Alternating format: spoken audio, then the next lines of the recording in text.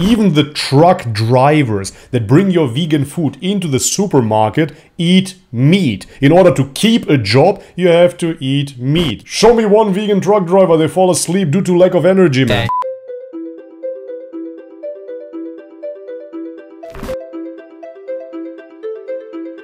Alright guys, welcome back to the channel. If you're new, my name is Bobby. Guys, today we have a special video by GOTO. He created a short film titled Shame on Vegans. What would our ancestors think of veganism? Finally something creative in the vegan space. Let's have a look. Vegans, the relatively new breed of humans that is changing everything.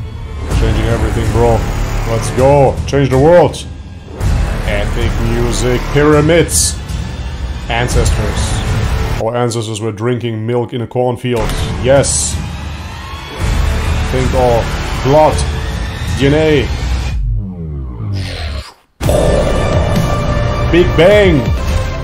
They're changing how humanity has lived since its beginning, and somehow changing and deciding their biologically ideal diet. Yeah, they can't change their biologically ideal diet. For that you would have to change your own biology, and of course I know for vegans that is a dream come true. They are transhumanists after all. They would like to change their DNA or just die altogether and upload their consciousness into the cloud. Nevertheless, your biology is not that of a herbivore, hence veganism is a mental illness. They say it's the end of meat for humanity, but at the same time, together with hippie vegan scientists, they're making fake meat out of salad. I mean, it's pretty good, I'll give them that. So, our ancestors must be ashamed of this rising group of humans called vegans. And as a vegan myself, our ancestors are dead, but yes, they would be ashamed, of course. I totally... Not only your ancestors, honestly, even your parents would be ashamed. agree. I'm aware that we are here today, all because of what our ancestors did for us, and vegans are destroying it all. But let's be honest, who cares? In this video, I'm going to talk about how our ancestors are ashamed of vegans, and how exactly it doesn't matter. Okay. What? What is going on? Sure, that definitely cannot miss in a vegan video. Why not stand with Syria, Afghanistan, Palestine, anybody? No? Okay. Well, first of all, it is not the smartest, but instead absolutely nonsensical to compare our morality to our ancestors, not just because they lived in a much different environment, but also had lower moral standards as a whole. When we bring up our ancestors with the intention to justify the consumption of animal products today... What ancestors are you talking about, man? Are you just talking about cavemans now because you believe those are our ancestors, or are you talking about exactly every single generation up until now? Even the truck drivers that bring your vegan food into the supermarket eat meat. In order to keep a job, you have to eat meat. Show me one vegan truck driver, they fall asleep due to lack of energy, man. We mean humans from thousands of years ago, which was a time when agriculture was insufficient or was not even a thing, so hunting animals for food. Agriculture is 10,000 years old. Since the rise of agriculture, you can see deterioration in those people. What is exactly good about agriculture? Fishing and eventually farming of animals and consumption of their flesh and milk used to be an absolute necessity for them to survive and thrive. Still is, bro. To be exact, it is called circle of life. But as we all know, things have changed. But hold on. No, things have not changed. Yes, you have more supermarkets with more vegan products, but things have not changed. In order for something to live, something must die. This circle of life has never changed, no matter how comfortable you feel in your smart city. Shouldn't what we're supposed to be eating be the same, regardless of how our culture and society progress? Yeah, well, progress, super progress. Everybody has an OnlyFans and is wearing a mask whilst doing it. The Academy of Nutrition and Dietetics and the British Dietetic Association, two of the largest organizations of nutrition professionals in the world, confirm that a well-planned whole food plant-based diet is nutritionally adequate and healthy in all stages of life. 10,000 of ex-vegans claim to differ. Including pregnancy, which means we can get all the essential nutrients we need from plants. The biological debate aside, if our ancestors had the abundance of food we have... It's nice that you just brushed the biological debate aside. Oh, just aside. Fact of the matter is that anatomically we are not herbivores. You can simply look that up. Therefore, discarding your species-specific diet and consuming something that is not meant for human consumption in the first place will always lead to detrimental health outcomes. Of today, I'm pretty No matter sure how they much wouldn't you go out of wish their way and it would spend be their otherwise. energies and risk their lives to Is my hunt ancestor? giant mammoths. At least there's no question that them killing a mammoth just for them to enjoy carved stone cups of mammoth milk latte in the afternoon would just seem a bit wasteful. So, according to our moral agency, because Humor. animal products are not required, this should make all pain, fear, and suffering from the exploitation, torture, and slaughter that we inflict on animals in the modern days unnecessary. So, our choice or lifestyle becomes an issue of morality, and things become quite clear. People are starting to make the connection that their sensory pleasure does not justify what they do to others, so instead, they choose to step up and live vegan and enjoy what they grew up with in a different and less harmful way. Exactly, enjoy what they grew up with. As you already showed there was a hamburger, so people already eat plant-based without knowing it. This here is a vegan burger, but let's assume in the middle we would actually have some meat. What would really change? Nothing much. Look at it. Potatoes are vegan. The bread is vegan. All the toppings, the sauces, the salad, everything is vegan. Then they usually have a thin piece of burger meat, and that is that. The standard American diet is already 80% plant-based. Therefore, if you've been brainwashed to such a degree to already consume 80% plants, it is really not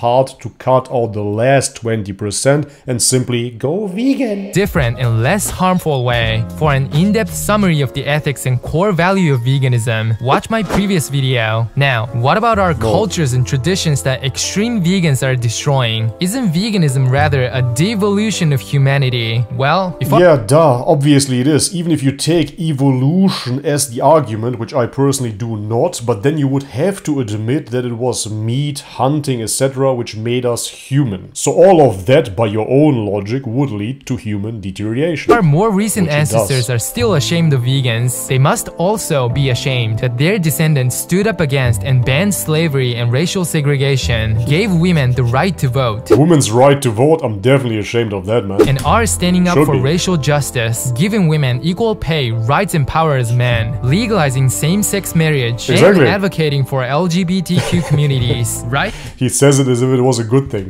But who cares? Do you feel ashamed for supporting this moral and cultural evolution? Yes, again, we all know we are here today because it's not moral at all. It is human deterioration, just as veganism. There is nothing good about it. Our ancestors ate animals for thousands of years. So also we on top of that, people really don't realize that all of those phenomena have been observed already, be it in the Greek Empire or in the Roman Empire. You saw when the society becomes the most evolved, the most civilized, that is when they become the most degenerated. You can see a lot of homosexuality, even transvestites within those empires, and this is always just before they fall. Why is that so? It's actually very, very simple. In order for a society to function, we need a family structure that is healthy. A healthy family structure is, of course, only male and female and a bunch of kids. Nowadays, you see the opposite.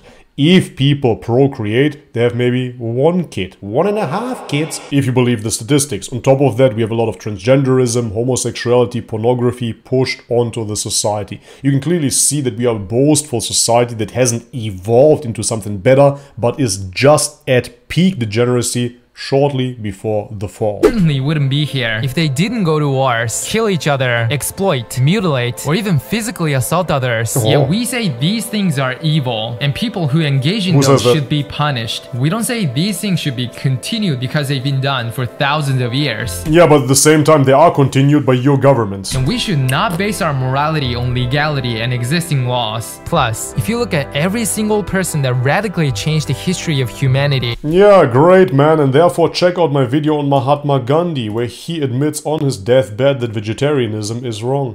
Every one of them was a lawbreaker.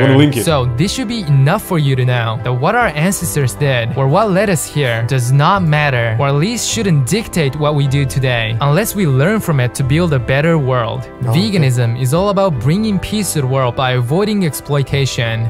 He's speaking about bringing peace in the world, by showing a masked up child. What's wrong with you? Peace to the world by avoiding exploitation, violence and suffering as much as possible, and learning to respect the basic fundamental right to live. But many of us are claiming But who would respect that at all? Don't you understand that? No, you actually really don't. Everything eats each other, everything feeds off each other. In order for me to live, something must die. And for you as well, as a vegan, you're supporting animal cruelty, dude. Wake up. Agriculture, plant agriculture, is killing millions of animals. It's this movement based around justice and compassion by using the people who have those lower moral standards. Those in other bad words, people what we're from back in doing the here day. is essentially using the same moral and value system that used to justify all those horrible things that we can— Horrible! Now I can sit in my flat with a mason jar full of lentils behind me and never work out.